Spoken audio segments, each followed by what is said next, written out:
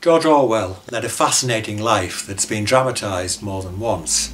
With the help of the actor Ronald Pickup, who played him for the BBC, today I'm going to tell you about the best of the Orwell biopics. Arguably.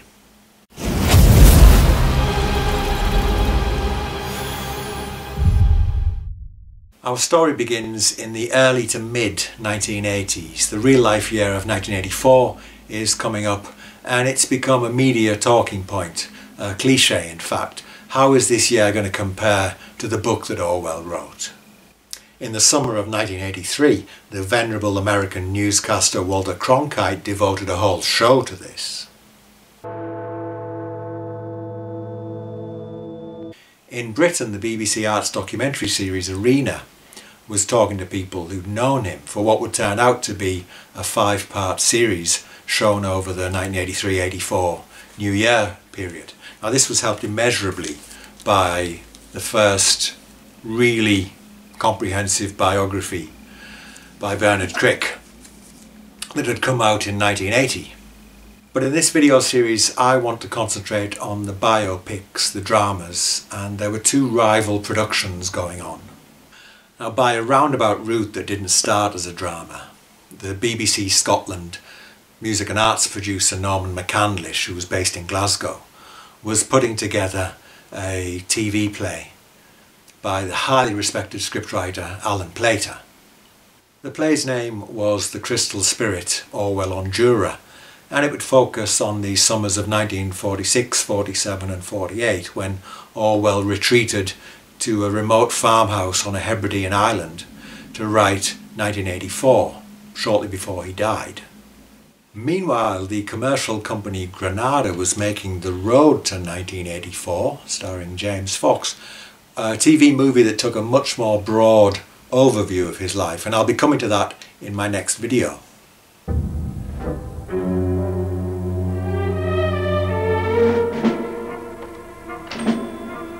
So let's get back to The Crystal Spirit. The title, incidentally, comes from a line of poetry that Orwell wrote about the Spanish Civil War. Early on, in talks with his director John Glenister, McCandlish had the idea of casting John Cleese as Orwell. The Monty Python and Fawlty Towers star certainly looked like Orwell, he was tall like Orwell was, but they thought, well, he's known for comedy, isn't he? And if he puts a foot wrong, we're going to be in trouble. So they didn't offer him the part. In the end, the role went to Ronald Pickup, who'd earned a Bafta nomination for Best Actor. I got a call from my agent saying there's a script coming through the post from Alan Plater about George Orwell. It's about somebody called Eric Blair, so don't get confused, she said. And it arrived. This wonderful script about somebody I realised, because I was ignorant of what he was called, which was George Orwell, Eric Blair, this remarkable character. Fascinating. It just leapt off the page. I mean, it was Alan at his most incredibly precise and forensic and imaginative. I mean, there he was, this working class lad from Hull, but he knew how to write about the posh people brilliantly. In researching the play, Alan Plater spent some time on the island of Jura talking to people who'd known Orwell, and they'd tell him things like this. That beneath his stern exterior he often seemed amused, and sometimes he'd be talking and he'd stop in mid-sentence, he'd roll a cigarette and then he'd carry on where he left off. Now little details like this, they were meat and drink to Pickup. I knew I wanted to kill to do this thing. It was for just a month with virtually no money, and I say that not because it should have been more money, although one could always be happy with more money. It was simply something you knew you had to do, even if it was going to be no money. It had this feel of something very special about it. No footage of Orwell speaking exists. The best we have is a film of him playing the Eton Wall game as a teenager. And even though he was a World War II propagandist for BBC Radio, there's no known recording of his voice. Apart from Alan's fantastic script, it was the key for me to finding how to play him in a way, because he found this incredibly articulate, brilliant man, found it very difficult and painful to talk because of his TB and because he'd been wounded in the throat during the Spanish Civil War. And I happened to find out that Michael Mayer, who I knew and worked with, the wonderful translator and abridger of Ibsen and Strindberg, knew him from a literary club where they all used to meet together. Many of the great names of the literary world at that time. Excuse me, I'm not trying to be in character. And I rang him up saying, look, I hear you knew George Orwell. I'm going to ask you, could you tell me what he sounded like? Because obviously there was something very distinctive about him. And he said, oh, yes. Well, he said it was very strange being with George, with Eric Blair. Because he didn't seem sometimes to want to talk. And anything he said was very elliptical and to the point and brilliant. But he never said more than was necessary, and of course we all realised that it was partly because of his illness. He was by then severely tubercular, but also he'd been wounded in the throat in Spain during the Spanish Civil War. And it gave him, and I won't attempt now to do what I did then, because it was something you played around with when you were shooting during the daytime. I'm talking as me now, not Michael Mayer. It was important to get this dried, scraped feeling, and Michael did it for me over the phone, and I'm so glad I rang him, because it wasn't a brilliant imitation, but he said, no, I'm not an actor, I can't possibly do it, but he gave me this feeling of it being a sound that was somehow scraped from somewhere, and it said everything. I'm very grateful to Michael Mayer, apart from anything else. So. Everyone I've spoken to says the shoot, which was all on location, was an absolute dream. The weather was incredible. The pay was appalling for an actor of Pickup's calibre, but they all did it because the script was so marvellous. Point number one, it was beautiful weather. The only problem about shooting the film in any truthful way was that I think we only had one day's rain. And we really needed something, because it looked as if he'd retired to the Bermuda or somewhere, somewhere exotic and sunny.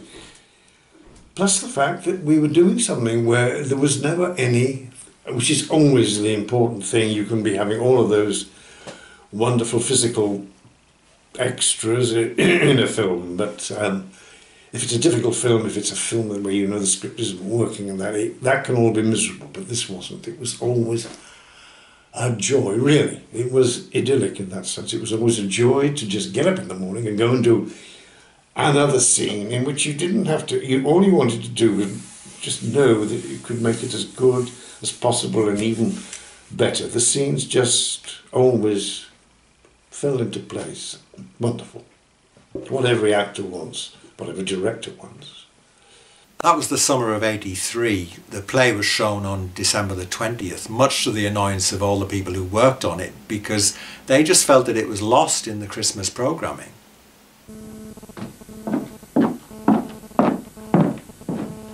It's a wonderful view.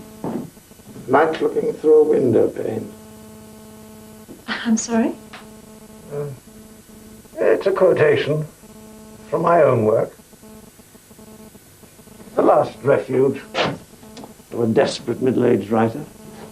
It was rapturously received by critics and was shortlisted for Best Single Television Drama at the Baftas. But you know what? It's never been rescreened, it's never been released commercially on video or DVD. They could bring it out on Blu-ray because it was all shot on film and it would look spectacular. John Glenister, the director, is very exercised about this because he's so proud of it. But from what I've heard, there may be an issue with the rights because it was a co-production with a German company. I've seen it at the British Film Institute's Mediatheque, which is a free screening service. It's a fantastic play. It's wise, it's witty, it's low-key, it's lyrical. It's beautifully directed and acted, and Orwell is depicted as a difficult man, stubborn, sometimes rude with his neighbours. But always active though, because who wants to watch a play about a man sitting at a typewriter? He brought a man who I knew very little about other than the fact that he'd written 1984 Animal Farm and some wonderful essays, some of which I'd read. It was a fully rounded character about a man, a very deeply sick man who decided to take himself off to an island where he shouldn't have probably gone anyway, because it was not good for his health, who was obsessed with activity. You could tell what comes out of the script. When you first read it, he's always doing things. Yes, he's writing in this feral way. He's smoking manically. But he is also skinning rabbits. He's catching them and skinning them. He's gardening. He's looking after the place. And you get this extraordinary picture of a man who, he's on the motorbike, which because I'm not very skilled at it, I fell off. And he was, of course, very brilliant at it because he'd been by then in the Spanish Civil War. He was an active man, so he was this kind of physically heroic character in many ways, being dragged down by this horrible disease and this desperately sore throat, so that he couldn't even enjoy talking with the brilliance that he was able to, probably. Plater did insist that a smoker had to play the part, because there are scenes of Orwell sitting in his room late at night, typing away and chain smoking, and you see, I can't do it because I don't smoke. But you could also tell when he was just that bit more relaxed and feeling perhaps less in pain, he was a very funny man. He had this wonderful gallows sense of humour and rather rude to his sister and to those who loved him and whom he loved. He had that very engaging, if you like, upper-class Etonian rudeness and eccentricity, which is very appealing. Nobody knows quite why something like that is appealing, but it is. Thank you for watching. Please like and subscribe, and next time it's The Road to 1984 with James Fox. I haven't come down. I'm a writer. Try to go back to sleep, Mr. Orwell. I am driven on, like all writers, by some demon one can neither resist nor understand. I am a writer.